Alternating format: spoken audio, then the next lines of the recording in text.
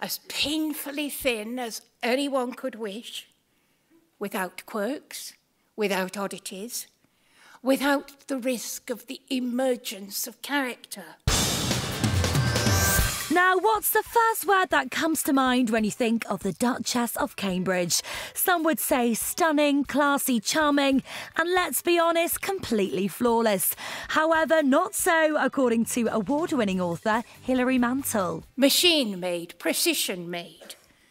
So different from Diana, whose human awkwardness and emotional incontinence showed in every gesture. The novelist has launched a scathing attack on Kate during a recent lecture at the British Museum. I saw Kate becoming a jointed doll on which certain rags are hung.